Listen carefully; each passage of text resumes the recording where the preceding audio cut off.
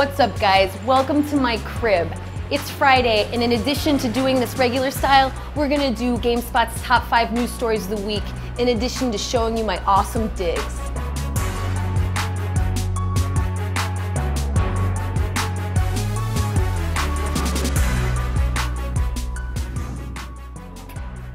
We'll start the tour in my trophy room. This is where we keep all the awards that I've won all over the years. And this place is still getting built, so you're gonna see a few of the rough edges. Like this Fallout 3 statue that I'm having built in my honor right now. You know, speaking of Fallout, there's a brand new story that's coming out about a new mod. It looks like cel-shaded graphics. Let's check it out. The Fallout 4 community has already shown off what the RPG would look like with higher resolution graphics. But a new fan-made visual tweak goes in a different direction. Redditor Reddit is Wrong adjusted the game's visuals to depict the game with a Borderlands-style cel-shaded graphics look. This was made possible by altering the SweetFX Reshade ENB injector file and using a combination of other mods. You can customize the INI file to your liking, how strong the border is, stuff like that. Developer Bethesda admitted that it dialed back the game's graphics in part to allow the studio to deliver a deep level of interactivity, so this mod might be up your alley if you prefer this aesthetic. Our next stop, we're going to take you on a tour through Giant Bomb, who have completely and utterly moved in.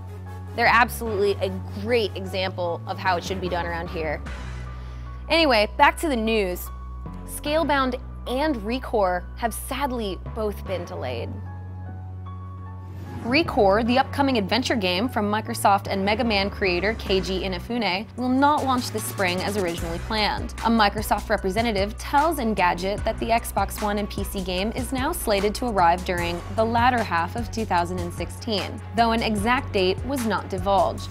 Scalebound, the Xbox One exclusive action RPG in development at Osaka studio Platinum Games, has been delayed to a 2017 release date. In a message to fans, co-authored by several key developers at Platinum Games, the studio claimed that the extended deadline was necessary in order to deliver on our ambitious vision.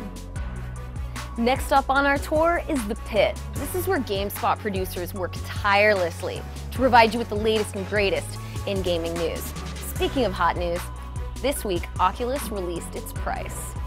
Oculus VR on Wednesday this week opened pre-orders for the Oculus Rift consumer model, which means the pre-order package, which comes with an Xbox One controller, Oculus remote, sensor, and free copies of Eve Valkyrie and Lucky's Tale, as well as the cables you need to get started, is gonna cost you $600. The headset starts shipping on March 28th. There's a limit of 1 per customer. The recommendation memory requirement is 8 GB of RAM, while the processor recommendation is a mid-range Intel i5-4590. The graphics card shouldn't be less powerful than the NVIDIA GTX 970 or the AMD R9290. Meanwhile, 4 USB ports are required for all parts of the peripheral to work. Oculus recommends that 3 of these are USB 3.0.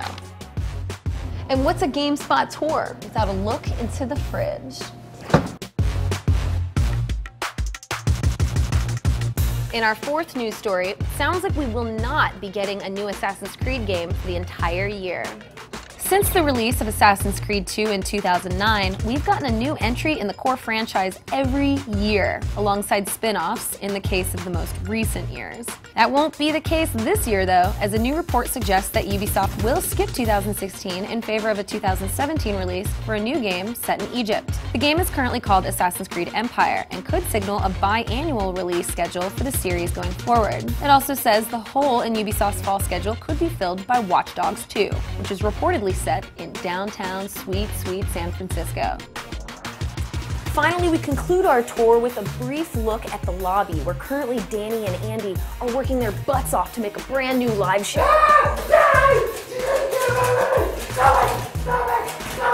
God damn it. Tomb Raider's coming out on PC in January.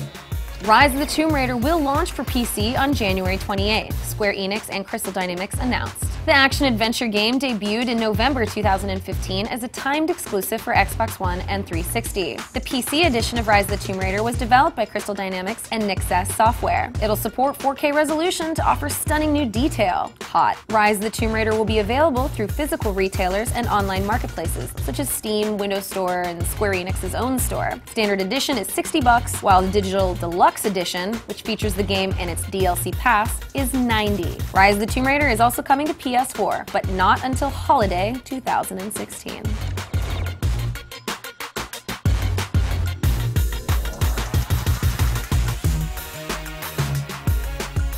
So that's it for our tour of GameSpot and our top 5 news stories of the week. That's it for me. I gotta go back to work. Get out of here.